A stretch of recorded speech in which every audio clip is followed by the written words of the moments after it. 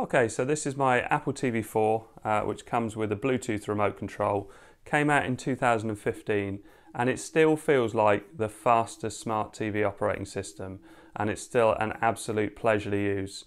And part of the reason it feels so fast, because it's not on super quick hardware. Obviously the software is very good, but a big reason is Bluetooth remotes.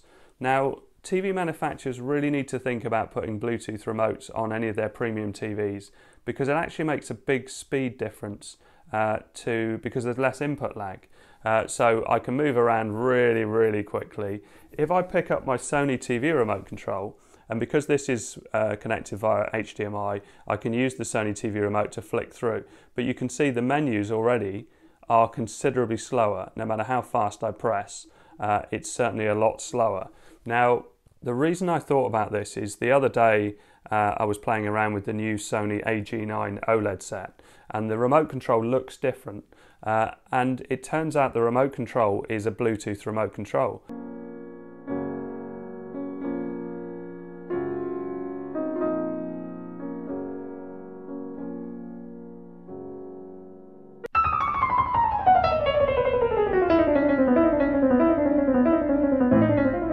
And if you use that Bluetooth remote control on the TV, it's lovely and quick. If you go back to using an infrared remote control on that same TV, it certainly doesn't feel as quick. So if I now flick through these menus up and down, and if I go left and right on this YouTube here, you can see that it's not bad. It's all right. It's certainly nowhere near as fast as my Apple TV.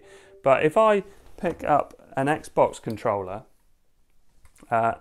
because the input lag is so much less, it actually flicks through these tiles much quicker.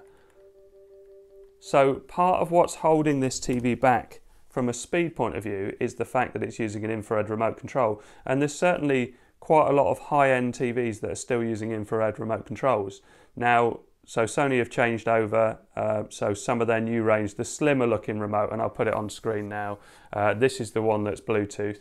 LG have been using Bluetooth for their Magic remote, and obviously they use a pointer, so that's a different way of doing it, and that feels quicker to move around. Samsung do it on the Bixby remote control. It really needs to be on all TVs because, and certainly what you pay for a lot of TVs, the fact that they could make the experience a lot better by having a Bluetooth remote control, especially like the Apple TV one, which is a rechargeable remote control with a lithium battery, and that battery lasts for ages. But the fact that you don't have to point it at the TV is a really nice thing as well.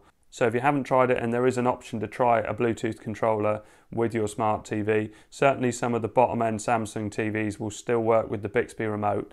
You actually find, and even down to button presses as well, you know, I mean this remote has really lovely buttons which are very responsive and just feel nice to the touch.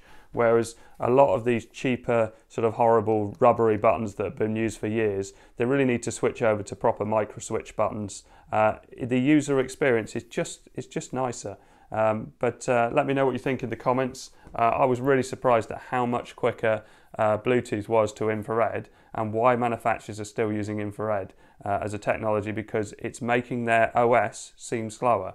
It's a bit like the difference between some of the Rokus and an Amazon Fire Stick. So the Amazon Fire Stick generally uses Bluetooth, and some of the Rokus use infrared, like the Now TV box, and it actually feels slow and sluggish as a result of that. Anyway, thanks very much for watching. Please like and subscribe.